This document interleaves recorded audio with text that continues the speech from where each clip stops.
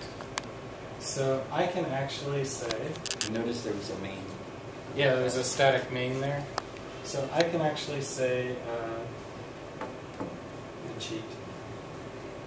If you in addition to Activity Manager, some of you in your code may have accessed the Package Manager as well. So if you do Package Manager, list packages from the command line, you'll see here's all the apps that are installed, both user apps and system apps.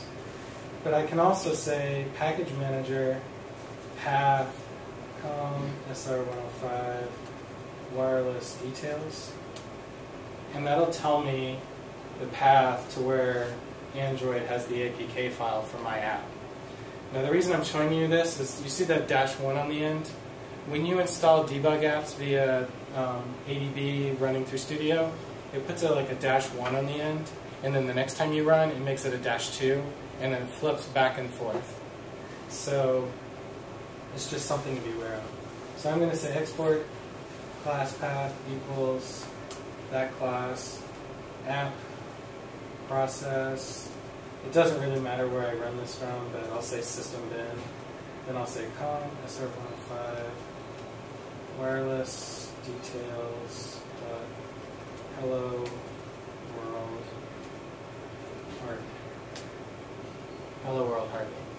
So it'll actually take your app like a jar file, grab that class, and call it static main.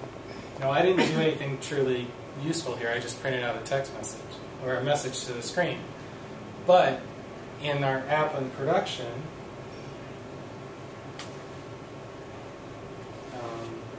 it fails. But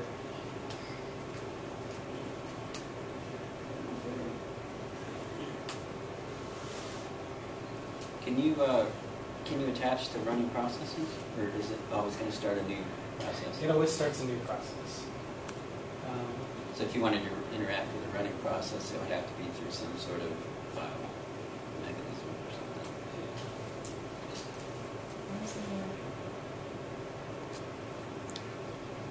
Panera might disable some SSH though.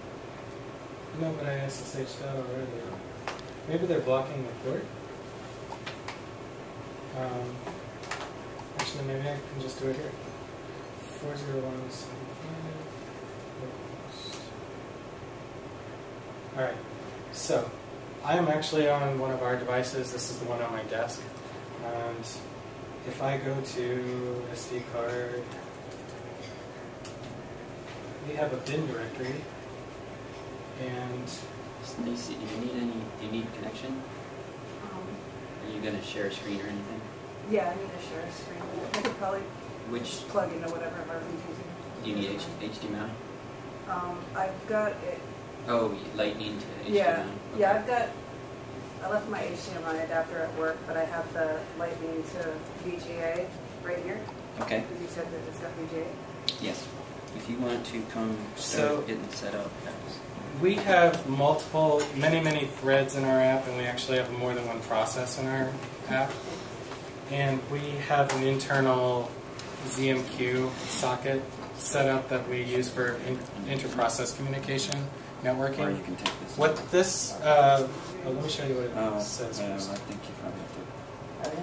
Oh, I see what you mean. Yeah. So, I'm setting some environment variables here that you can't see because Scott's doing it.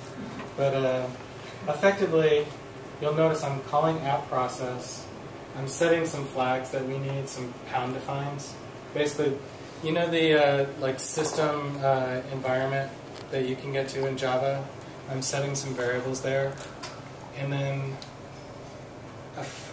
I'm calling this com RDM, eventually event eavesdropper class, and passing arguments. And what that'll do is it sends a network connection to our internal IPC, and now I'm connected to the running app, and I'm watching all of the events that are passing back between all of our threads in different components of our app. I can also inject events this way. So this is the real world reason why you would want to do that hello world thing, is the ability to maybe send a broadcast intent to your app to tell it to do something different. It probably isn't super practical for like when you're doing apps through an app store, but if you're doing embedded devices and you want to log in and debug on a device, this allows us to watch what's happening. I can post events into the system to trigger something to happen ahead of schedule. So, all right. Are there any questions? With that, if you want one of Carl's cards, I'll put them over here in this room. You can whip this stuff out.